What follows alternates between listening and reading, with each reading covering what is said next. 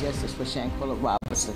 It has been 2 years, and there's no reason that no one has not been arrested yet, and I need justice for my child. The lack of justice serves as a painful reminder of the vulnerabilities faced by individuals, especially young Black women, when they seek adventure in unfamiliar places with unfamiliar faces.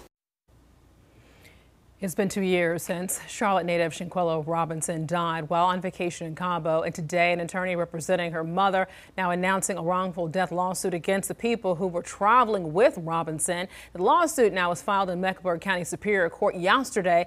The people traveling with Robinson originally told authorities that she likely died from alcohol poisoning, but a video released months later then showed one of them beating her in a hotel room. Mexican authorities and U.S. officials do not agree on what may have happened to her. Well, coming up at 12:30, Chief Legal Analyst Clive Rose joining us for a closer look at this case.